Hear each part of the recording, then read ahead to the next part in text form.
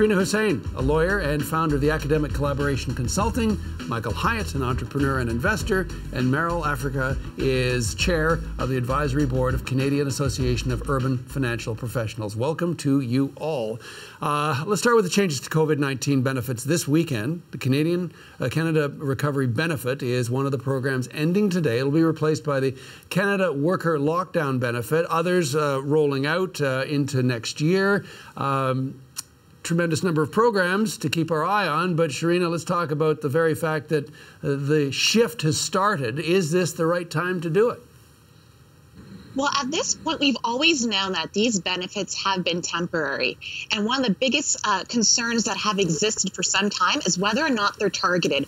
And if we take a step back, we have to recognize that all these benefit programs exist because, first and foremost, there's a public health crisis. And until that's under control, then these safety measures that are put in place by the government can then be re-examined for purposes of either being tinkered with or to be removed entirely. So what we're hearing from the federal government is that we're looking to perhaps May 2022 as being that deadline for a variety of these programs to then be phased out, which is premised, of course, on whether or not we will then have the public health crisis under control. And for the most part, we've seen vaccination rates go up. We've seen a variety of different industries reopen in stages. So for that reason, it's beginning to offer some confidence that you can begin to lessen these programs. But that being said, it's all in the details of what's replacing it. And some Canadian businesses may find it difficult to adjust as some of those subsidy programs are phased out.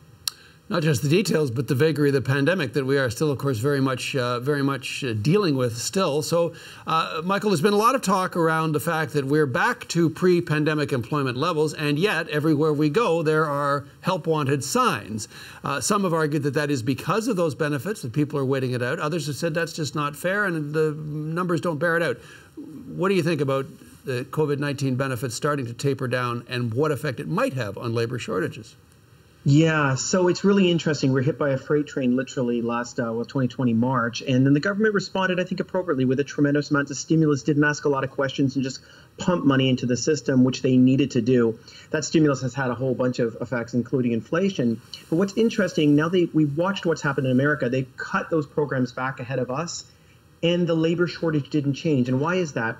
That's because mainly the jobs are in the wrong place. Many smaller towns and places, rural areas, don't have the people in construction or places where they need them. So it's not really that people are just staying home because they got these. They're just labor's in the wrong place because the whole industry is being readjusted. There's also a second effect, which is very, very interesting for a number of jobs. You know, they call it work-life balance, but I think people discovered after kind of having working from home and doing everything else, they rediscovered a little bit, and this is a little bit of the effect of the life-work balance. And I wonder if there's a great resignation going on. So you've got a little bit of it in the wrong place, and also people readjusting to really what they want to do. Yeah, anecdotally, I'm finding it fascinating. People who are saying, I'm not going to rush back to the office and I'll keep working from home and their people have retired. And that's right. But listen, if a company's going to force their employees back 5 days a week, I think they're going to lose them. I think the max you're going to get an employee back in the underground here in the path is 2 or 3 days a week. Okay, that's the famous pedestrian mall underneath Toronto's Bay Street, where I spent years of my life delivering messages to Bay Street. But Meryl, on this one, what will you be watching for in the months ahead? Yeah, I think what I'll be looking for is the ways in which, the feds are really going to adapt policy going forward. I think the biggest concern that we've heard coming out of this is that clearly the EI benefits policies not adequate for workers. I'll also be looking to see, what are employers also going to be doing in terms of actually responding to the outcry for better wage increases. We've seen that Amazon has increased their wages. Walmart did, I think, a year ago. So that'll be interesting to see. It's not just the folks that are working on Bay Street, but it's these frontline workers, right? We saw that Loblaws had increased the comp for their tellers, their frontline workers, to $13 an hour, then rolled that back. And I think these are issues that workers are having.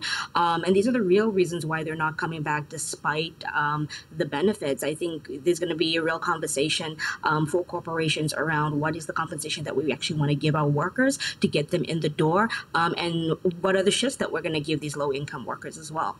So that dovetails